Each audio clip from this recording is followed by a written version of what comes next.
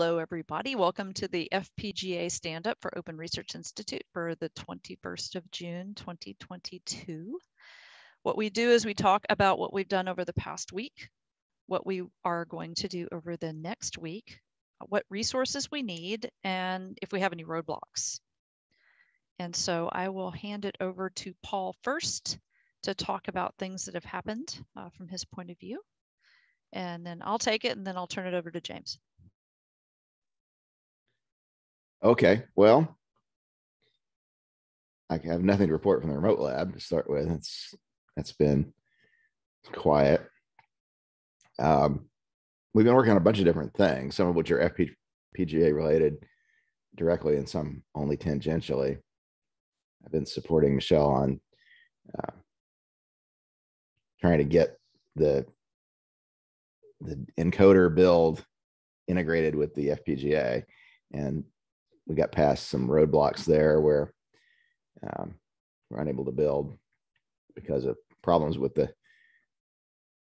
it turns out, problems with the build we were trying to reproduce. And most of that seems to be behind us now, and we're nearly ready to move on and try to actually push some symbols through there. I don't want to get into too much detail here because I think Michelle probably want to cover that. In other news that we've been working on, it's not directly FPGA related. We've been working on the uplink modulation,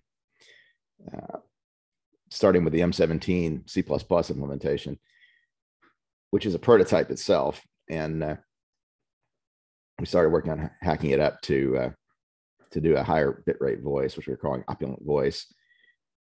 This uses the Opus coder instead of the Codec 2 coder for higher voice quality, but it means higher bit rates and all the numerology has to change. So we've done that to the modulator. At least we think so. We haven't been able to test it yet because we're still working on doing it for the demodulator. It turned out to be harder to understand the code. So we went off on a side quest to document the existing design of the C++ code for the demodulator so that we'll be able to modify it with better understanding. And that's just about done. There's some text and some diagrams, which Michelle has very helpfully input into the computer so you can see them and not just my chicken scratches on paper. These are in the Google Doc that have been shared on Slack now, if anybody wants to take a look at them. They still need a round of review, but they're pretty much done. Next step will be to go in and start hacking on the demodulator, try to turn it into an opulent voice demodulator, and then make it work. Easy. I think that covers the high points. Back to Michelle. Okay, and one other technical thing, a bit of technical progress, is the prototype for the authentication and authorization. Yes, that's also tangentially FPGA related. We've been talking for years now about how users to this digital transponder can be filtered by policy so that only authorized users are allowed in. Usually that means everybody's allowed in, but maybe a few bad actors are excluded. But in some cases, it may mean only a certain set of people, maybe people involved in an emergency communication situation, are allowed to use a transponder. In any case, by being fully digital, we have the opportunity to do more of that than has ever been done before on an amateur radio satellite. And we're going to try to take advantage of that. And one of the key insights we had early on was that we need a public key infrastructure. In other words, a way of getting trust that we know who is who. And it turns out that's already been done by the ARRL in the logbook of the world. They have issued a RSA certificate to everybody who cares to have one in the ham radio community, and will continue to do so for QSL purposes. But that puts the crypto in people's hands. They have a certificate, or they can get one that's actually been validated by real world procedures. In the United States, that involves mailing a postcard with a password on it. So, the person who controls that postal address controls that certificate. Anyway, I've always been confident that there was a way to take that public key infrastructure and turn it into the primitives we need to do authentication for the satellite. But I never actually put the ends together and made it work. Now I have. There's a Jupyter notebook, which I checked in last night to the repo, that uses OpenSSL command line primitives to do exactly that. And sure enough, it's possible. It doesn't take any special cooperation from ARRL or Logbook of the World. The certificates that you need to do that are out there in public on purpose and not just leaked or anything. And I showed how to do the steps that are going to be necessary. There's still lots of details to be fleshed out of in the protocol, how it's exactly going to work, but the basic stuff is there and does do what we expected it to do. So that's a step forward.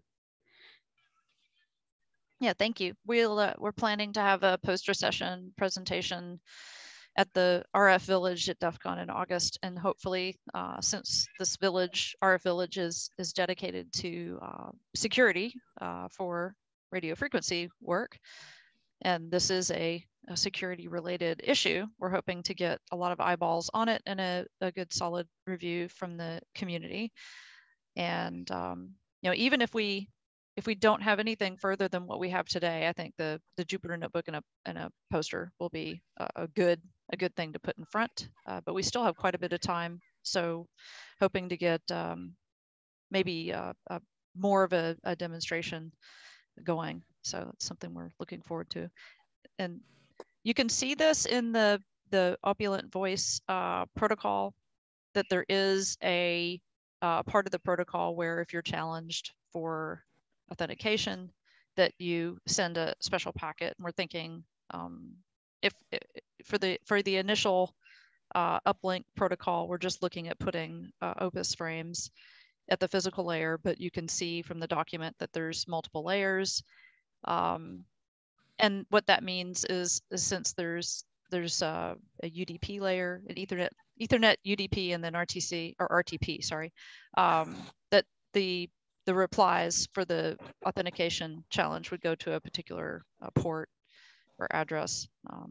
And so that reduces the need for using up bits in the physical layer header. So all of this stuff feeds into the implementation for the FPGA at the in the payload.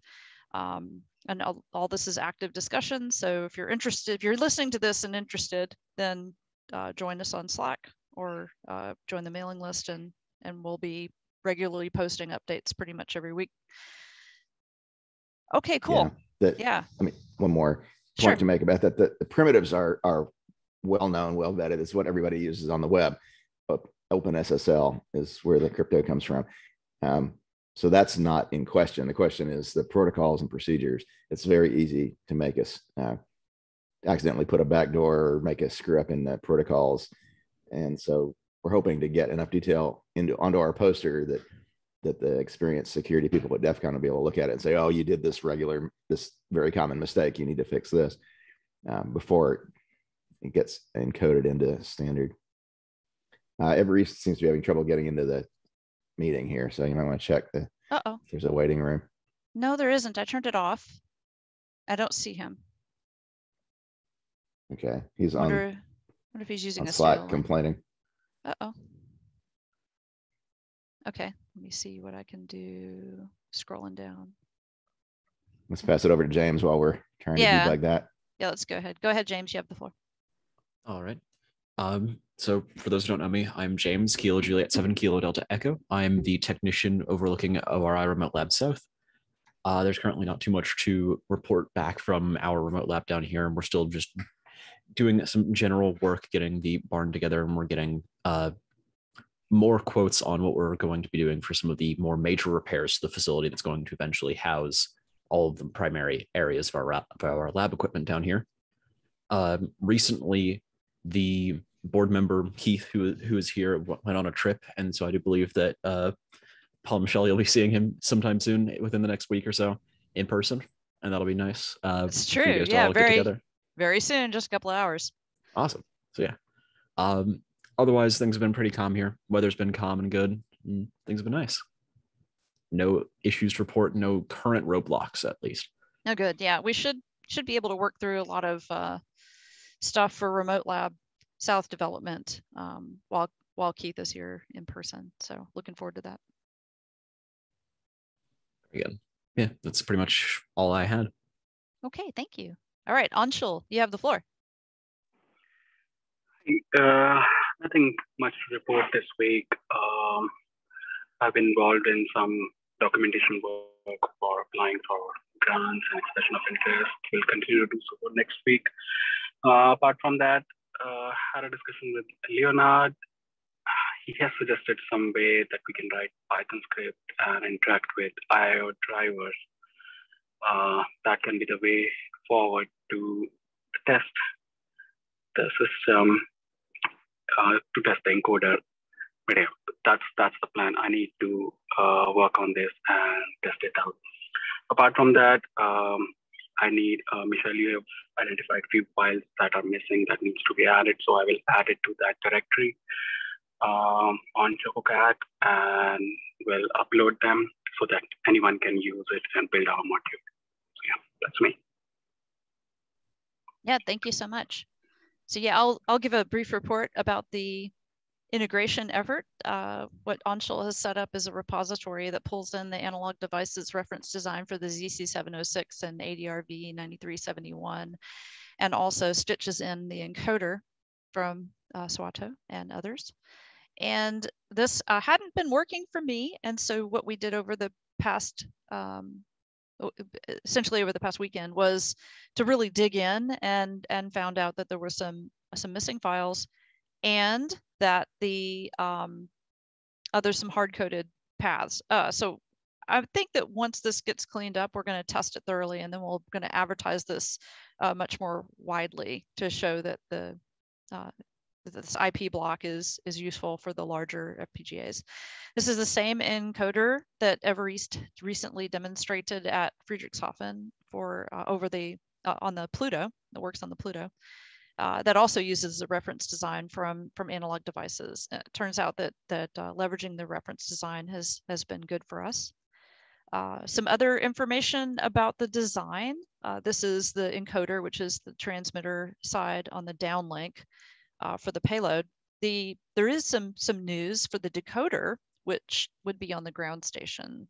And we do have some decoder work from Amit Anand that's been in our repository for a bit, and a research institute, R&D firm, was interested in making this work better. And so they have engaged Amit to help them develop it further and fix some things that were a little bit fragile about it. The good news is that this is all going to be done open source and will be donated back. So we'll have a matching decoder. And that will, of course, need some work from us to test out and to publicize. But that's really good news. So it brings the decoder along faster than I thought it would go.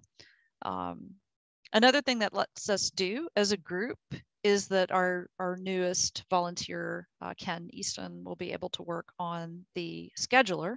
And I know that Anshul and a few other people were interested in working on the scheduler. So this is kind of the heart of the multiplexer in the payload. This would be on a satellite or on a ground sat terrestrial payload.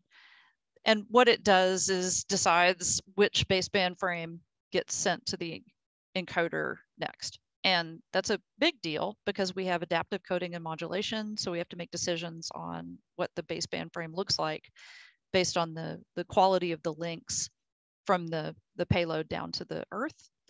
And it also brings up quality of service, which is something that we want to support. So if you need a low latency link, for example, if you're all into voice, you don't really care about maybe missed packets as much as you care about getting things delivered on time. And that is something that the scheduler is going to handle. So this, Ken and others have advised that this is this really needs to be essentially in firmware. This is a software sort of deal. So probably not HDL unless we decide to go ahead and do it in HDL, but this really belongs in the firmware side. So that effort has started with at least some whiteboarding and some talking about and some volunteerism. What we'll need to do is start some real documentation and make some decisions, and it will start out pretty simple, essentially like a FIFO, and then more control plane and more functionality will be added. So you can sort of see things coming together, the encoder on the downlink transmitting the signal down to a decoder waiting on the ground, and the scheduler deciding what needs to be sent and what it looks like, and then the uplink streams, frequency division, multiple access streams that our baseline is opulent voice to use that protocol. And so the part that is least completed, but actually does have some open source code is the receiver, uplink receiver, and that we envision being a polyphase channelizer, a polyphase filter bank or channelizer working in HDL to sort things out. So we do have a pretty good head start here with some working code that we've demonstrated before. In 2019, we took this polyphase channelizer from Theseus cores and we ran it on a USRP X310 at DEF CON, and we did 8 channels. Now we're going to need a lot more than 8 channels. So what we need to do is look really hard at the Theseus cores HDL, which is targeting a Zinc processor. The Zinc, I think it's a 7045 on the X310, and go ahead and target like the ZC706. So that part is in our near future, and we'll be looking hard at that. And so you can sort of see the entire arc of the project coming together. There's still a whole lot to do, but just over the past few weeks, we've come a long way, and that is where we're aiming for the future. So over the next week, whatever we can get done on any of this is what we'll be doing, and lots of things going on and tests being made. I think the impediment of being able to feed the encoder with BB frames, that's getting solved. I think we're getting a better and better idea of how to do that on the processor side of the Zinc. All right, that's it. Are there, let's see, Evariste, are you able to talk and hear us? You have the floor if you can.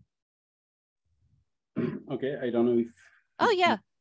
I can hear you. You sound good. Hello. Congratulations on your presentation at Friedrichshafen, and you have the floor. Okay, thank you. So sorry, I just set up the application because the web browser doesn't work. So I miss all the news you've done.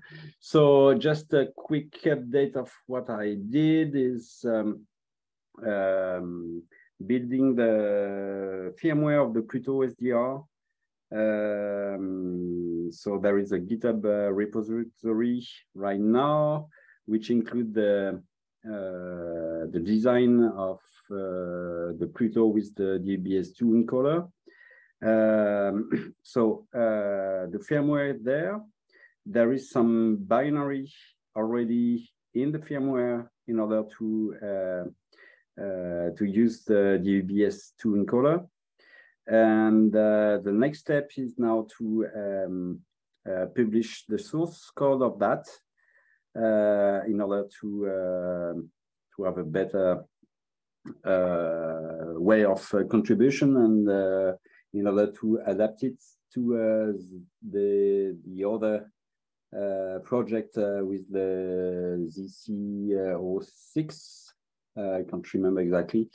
So try to help others to adapt on another platform than the Pluto. But yes, so I tried to do that this week, and then we can test all that and be ready for the DEF CON demo. Back to you. Thank you so much.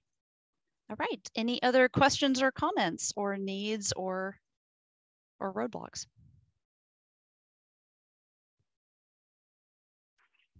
One thing, Everest, so the binary you mentioned about how to use this encoder, it's basically a testing binary, or what is it? Can you explain a bit?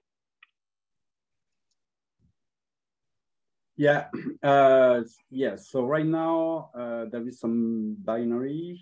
So it is hard-coded for the I/O for the Pluto, so it shouldn't, I don't think it works directly for another platform. That's why I try to publish it, and then you can just modify the I/O number mainly.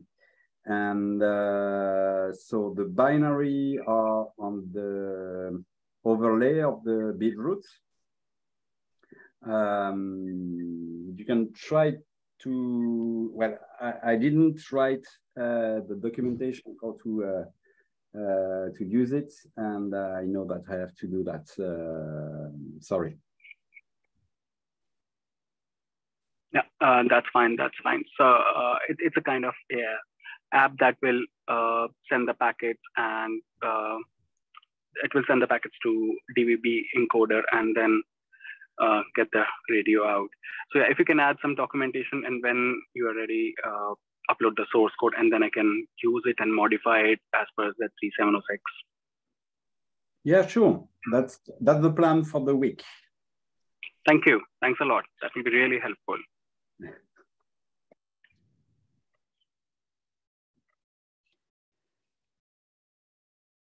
Okay, any other comments or questions before we close for the week?